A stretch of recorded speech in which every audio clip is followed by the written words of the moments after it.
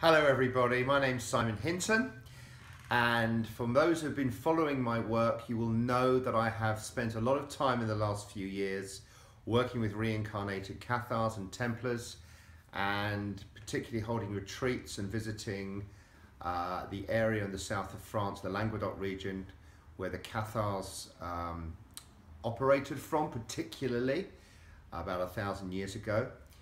And more interestingly for me personally is also the fact that mystical France has a very strong link with the Christ and the Magdalena energies. Now there's many different interpretations of what happened after Jesus supposedly died or didn't die. From my own experience and from my own perception, I am a strong believer that the Christ didn't actually physically die at the time of the supposed crucifixion, but in fact managed to escape from the cross or from the stake that he was impaled upon, or they attempted to impale him on, and escaped with the Magdalena, Mary Magdalene, and lived in different parts of the world, most notably the south of France, and also, many believe, visited also Glastonbury in England. Now, whatever the historical aspect of it, one thing that I do know from my own experience, and that is the Magdalena energy is much more than a historic personage, in the same way as I believe that the Christ energy is much more than a historic personage, i.e. the male Christ energy. What I have found is that we can connect to the ideas behind the Christ and the Magdalena, which I believe they were deifications or avatars of. And I'm just going to speak a little bit today about the Magdalena. We've heard a lot about the male Christ, and that has permeated modern history and modern religious thinking over the last 2,000 years in different ways, of course. What is very interesting for me personally is I believe we are now entering a new age, a new aeon that many psychics, channelers, religious people and astronomers and astrologers also agree on. We're entering a new age of influence for humanity. And one of the hallmarks of that new age is the end of patriarchal domination. But it's not the rise of matriarchal domination, it's rather the integration between two polarities, the masculine and the feminine. For 2,000 years, religion and science and the world has been essentially run by men. Male thinking has taken over. And unfortunately, this has led to a world that isn't completely balanced in many ways. I'm sure most of you would agree. What we need now is a redressing of that balance. And the return of the ideas of the Magdalena, for me, reflect those changes perfectly. So I've been doing a lot of work with the Magdalena energies. I say the Magdalena to differentiate it from the historic personage of Mary Magdalene, who I believe was an avatar of the ancient female energy of a specific type that the Magdalena energy encapsulates. So what is the Magdalena energy? Well, I will try and keep it as simple as possible just for these few minutes. For me, the Magdalena energy is a representation of the yin goddess manifesting on this planet Earth.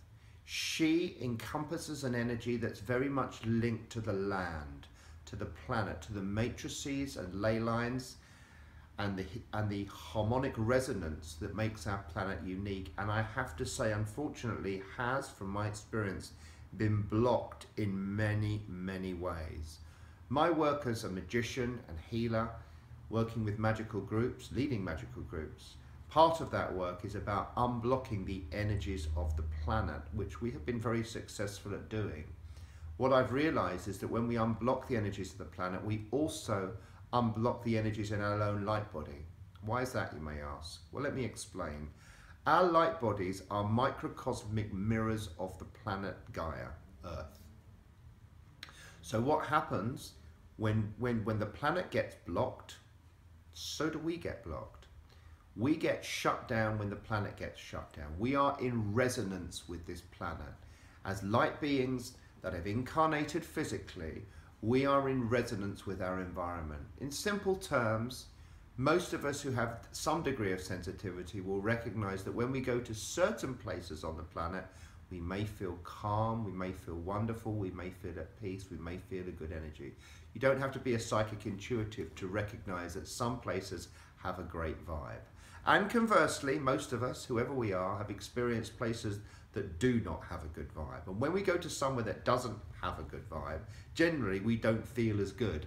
Our bodies don't feel as good. Well, that's in a way a good example of the symbiosis between the land and our own light bodies, our own energy fields. Now, with the introduction of the Magdalena energies, or should I say the return or resurrection of the Magdalena energies to her rightful place, the idea is that we can find balance within the land and within ourselves. The Magdalena for me represents the female aspect of the Christ. Christ consciousness can also be referred to as Krishna consciousness, Horus consciousness, crystal consciousness. What do all those things essentially mean? Well, if I tried to sum the complexities of those ideas in just a few words, I would say this. The idea of Christ consciousness, male or female, is the idea that us as human beings can hold within our field the macrocosm, the universal continuum. We can be a microcosmic extension of divine intelligence. We can hold God, if you like, or Godhead or Source, completely within our own framework. That's the idea of Christ consciousness, and this historical personage, Jesus Christ, demonstrated that. He came to the planet and demonstrated how it's possible to hold the energy of the miraculous infinite source within the human frame. And when he did that, as the stories went, he was a miracle worker. He was able to show how he was a master of frequency, a master of reception and transmission of energy. And he did that with key people around him. He built a matrix of energy around him with the 12 apostles in particular. And also, although it's not been mentioned very much in the last couple of thousand years, with his partner or his wife or whatever you want to call her, Mary Magdalene. And in combination, he was able to generate incredible success in healing, miraculous things, which have been well reported in different ways. That concept can be taken to the modern day. How, you may ask? Well, for me, the opening of the Magdalena energies and the integration with the male Christ energies can be encapsulated as a simple formula which is held within the Star of David. The Magdalena is the triangle whose point is downwards, and that triangle is blue in color because the Magdalena represents, if you like, the pure love of the goddess. And the masculine version of that is the triangle pointed upwards, the red triangle, which is Christ is risen. This represents the male aspect of will, of divine will. And when the integration of love and will occur in perfect harmony, so that love becomes the absolute vehicle of any of our intention or the divine will manifesting, we have the blue and the red integrated to create a violet alchemical child. So if you imagine a triangle pointing downwards and a triangle pointing upwards and integrating, you will have within that center the violet alchemical child. These mysteries I discuss at length in my Angelic Code retreat.